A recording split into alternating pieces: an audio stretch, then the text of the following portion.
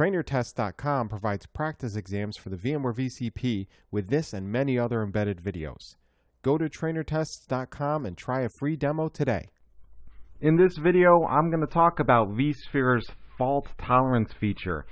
And we're going to go over some of the big changes that have happened with fault tolerance as of vSphere 6. It's much different than it used to be. But it still provides the same basic function, is 100% uptime for our critical virtual machines. This is different than high availability. HA doesn't give us 100% uptime. Fault tolerance does. The other thing that it now provides, though, as of vSphere 6, is there's going to be zero data loss, no loss of data, transactions, or connections. Now, how fault tolerance works is you're going to enable it on one virtual machine at a time, and that primary virtual machine is going to be protected by mirroring it to an identical virtual machine that runs on another host. This ensures that these two virtual machines are kept exactly identical through a mechanism called checkpointing. So now if we have an ESXi host failure and the primary virtual machine fails, the secondary virtual machine will immediately take over, and that secondary will become the primary, and a new secondary will be spawned to reprotect that virtual machine. As of vSphere 6, another component of protection has been added. A secondary data store can be selected to store the files for that secondary virtual machine. So now we can even tolerate a data store failure as well. Now, fault tolerance hasn't been all that widely deployed in the past because of some of the limitations. And the biggest limitation is that it only supported virtual machines that had a single virtual CPU. Those limitations have been removed with vSphere 6. Fault tolerance now supports virtual machines with up to 2 virtual CPUs on the Standard Edition and up to 4 virtual CPUs on the Enterprise Plus Edition. And it also supports vMotion of both the primary and secondary virtual machines. Another big advance with vSphere 6 is that thin provision disks are now supported. Prior to vSphere 6, our virtual machine had to have thick provisioned Eager 0 disks. That's no longer the case.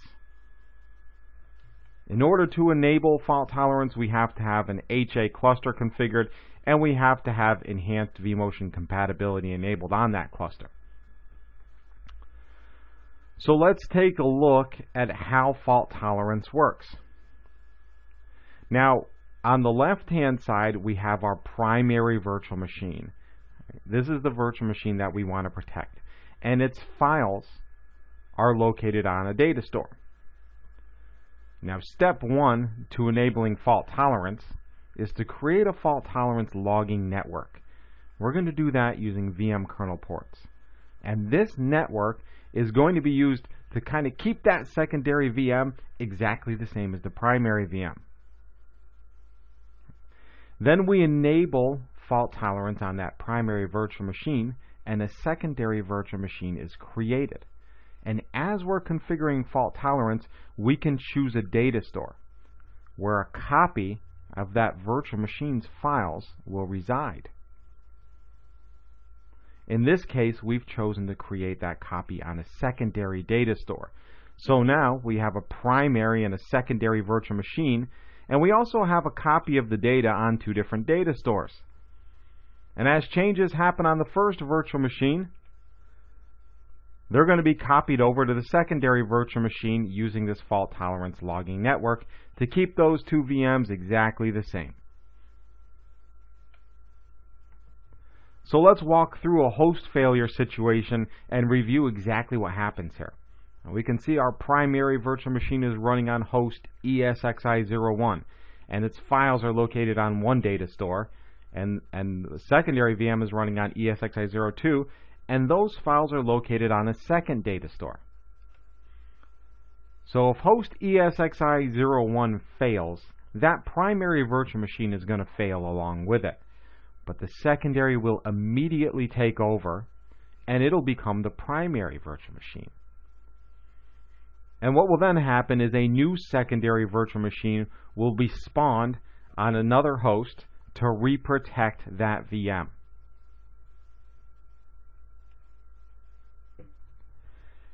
How about a failure at the guest operating system level?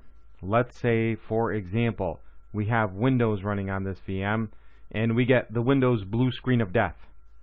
What do you think is going to happen in that situation? Well, what's going to happen is that exact same problem is going to be replicated over the fault tolerance logging network, and the secondary VM is going to be in the exact same situation. Its instance of Windows will have the blue screen of death as well. So it doesn't protect you from problems that occur at the operating system level. But if the entire VM fails, or if the ESXi host fails, we're going to fail over immediately to that secondary VM.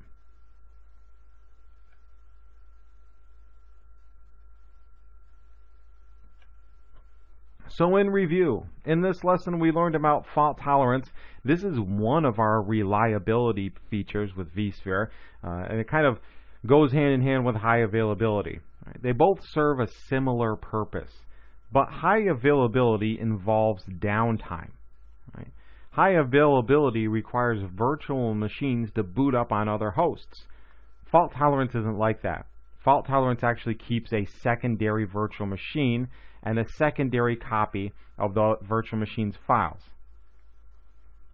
So now if we have a host failure, it's an immediate failover to the secondary without that downtime, and a new secondary will be respawned to reprotect what is now our primary VM.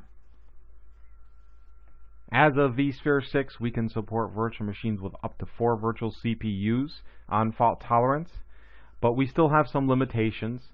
You can still only have a maximum of 4 fault-tolerant virtual machines running on a single host.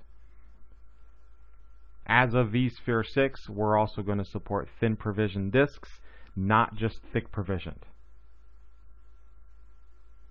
And again, we have to enable HA and enhanced vMotion compatibility on our cluster in order to enable fault tolerance. To learn more about these concepts and to prepare for your VCP exam, go to www.trainertests.com. These practice exams include this and many other embedded videos. And you can try a free demo. There's a 100% money-back guarantee, and it has over 170 questions. And as you answer those questions at the end of the exam, it'll tie them all to the exam blueprint and show you which areas you need to work on.